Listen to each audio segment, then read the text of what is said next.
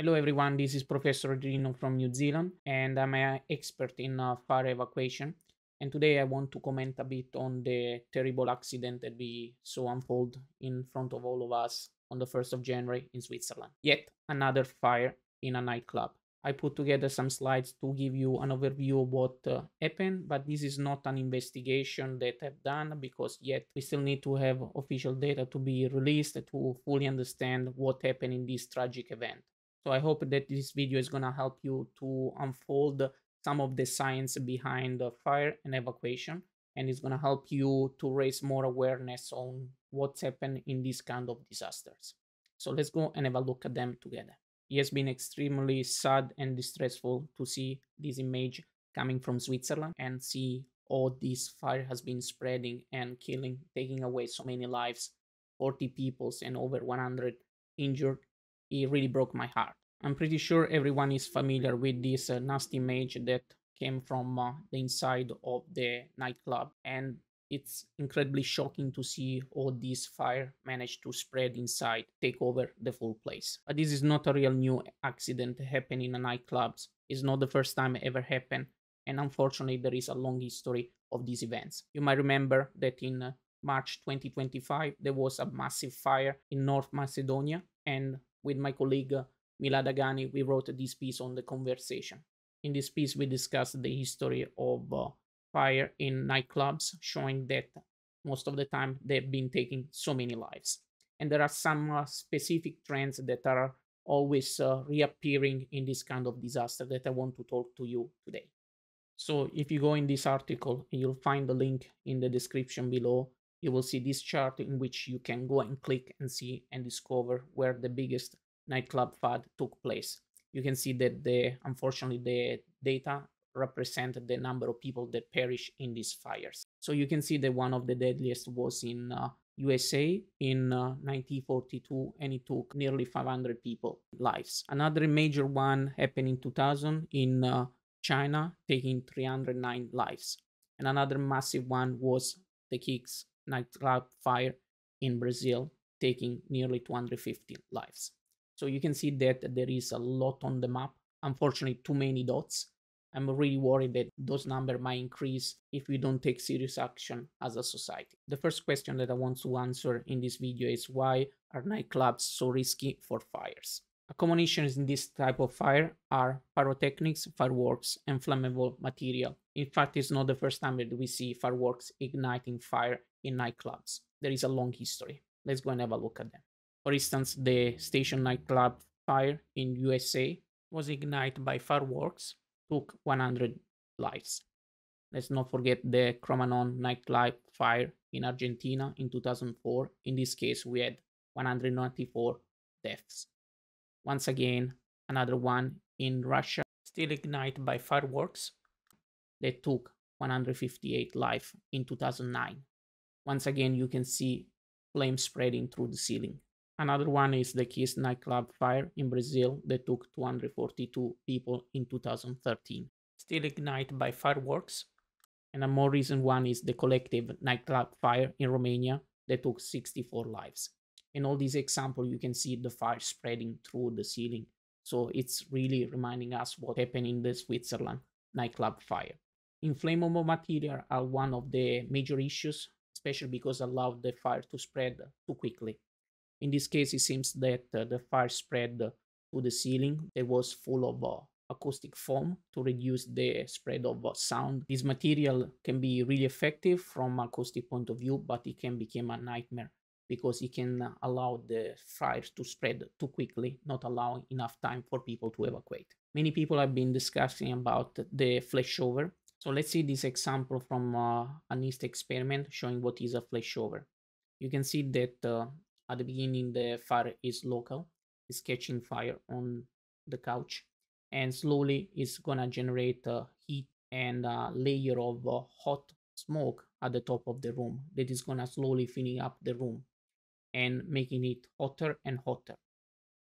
You will see that soon that everything is gonna get so hot in the room that it's gonna start decomposing. You will see something on the floor in few seconds that is gonna start decomposing and ignite without having a direct contact with the flame. And after this critical temperature of 500, 600 degree is gonna be reached, you'll see that the fire is not gonna be any longer local, but it's gonna be spread in the full room, and there is no chance to survive in this really extreme situation. So that's why firefighters are well trained to recognize the symptoms of a flashover about to happen and to get out of that environment as soon as possible. Another common issue that we need to discuss is the overcrowdedness of this environment in nightclubs and the presence of blocked exit or not sufficient number of exits that allow a speedy evacuation. I managed to find on LinkedIn a really nice reconstruction of the Switzerland nightclub. In this video, you can see the basement of the nightclub where the fire was started, and then there is a connecting pathway that link this basement with the ground level where there was the main bar, and eventually there was another enclosed environment in front of that bar. So if we go and see what was available online, this is the reconstruction of the environment. Of course, it's not accurate in terms of dimension, but you can see that there were different environment connect with each other, and it seems to have a single way out. So in that case, people in the basement were supposed to take a stairs, pass through the second environment with the bar, and then a second enclosed environment in the ground level, and then have the chance to get out of the environment. Here you can see a video from the inside, from the basement, and this person is gonna rush through the stairs and find himself on the ground level and then run to the exit. What I want you to focus is that there are three possible bottlenecks in this environment. The first at the beginning of the stairs, because it's a narrowing pathway, and many people were claiming that the path were really small for the crowd size, but yet this needs to be investigated by official sources. Then there is a second bottleneck up connecting the ground level bar with the terrace, and then eventually the final bottleneck at the real end of the nightclubs. Another point that needs to be verified and discussed and investigated is the number of people inside this space. We have the possibility to run evacuation simulation to figure it out how long it will take to escape from this environment, but yet we don't have enough information to have accurate geometry that will allow us to simulate this evacuation scenario. This is an interesting picture published by The Guardian showing the basement floor area. And with this image, I want to highlight how close the fire seems to be with the only way out of this nightclub, at least from the basement area. Another interesting visualization is the one developed by Steve Wilcock that shows how the fire might have spread through the stairs, and all these might have created the disruption for the evacuation process. In fact, whenever there is low visibility, we are aware well as a scientist that the speed of humans decrease, and as well there is the chance that they get intoxicated, and this might enable them to evacuate by themselves. Another interesting image posted on the Corriere della Sera, an Italian press, shows that there was a second way out from the basement. This is not clear because there are different versions of the floor plan of this basement, and there are some reports claiming that this evacuation exit wasn't accessible or usable for the people inside the nightclub. Regardless the presence of a second evacuation exit, we are also aware that people might not be familiar with this evacuation exit, so they might end up using the evacuation exit they are familiar with. So the usual way in and out of a space is something that we have been observing in many other evacuation disasters. Many people have been talking about stampede, crowd crush. Here I put some definition that might help you clarify what is the difference between a stampede and crowd crush. If we go and see the image at the exit of this space, you will see that there was a overwhelming situation at the exit. It might look like people really got stuck because of the high density, and the floor couldn't move through the exit of the nightclub. So this is another point that will require some more investigation of what happened and why this situation didn't allow us move flow outside the nightclub. Another typical things that we observe in a fire disaster is a slow response and low risk perception of what is about to happen. This is a really popular video that probably you have already seen thousands of times on the media. You can see that the occupants, instead of evacuating straight away, are there recording with their smartphone and try to extinguish a fire using some of their clothing.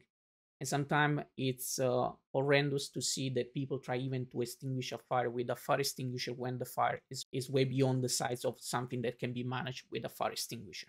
So there might be an underestimation of the risk of the situation, like in this case, because people are not aware that the fire could spread in an exponential rate, capturing them in the enclosed environment. Another factor that can explain the behavior of people is, of course, intoxication, because in nightclub, we all know that there are people drinking. And this is, from one side, another really combustible material, so it's going to be really nasty for the fire. But intoxication might also affect the capability of people to understand what is the risky situation and try to take action as soon as possible. And of course, there is an attachment with the place because they've been paid to get into this place, and probably they just bought a new drink and they want to finish it. So there is this kind of attachment that doesn't push them to get out as soon as possible. Social interaction, social influence is another key factor that explains why people don't respond straight away during a fire emergency.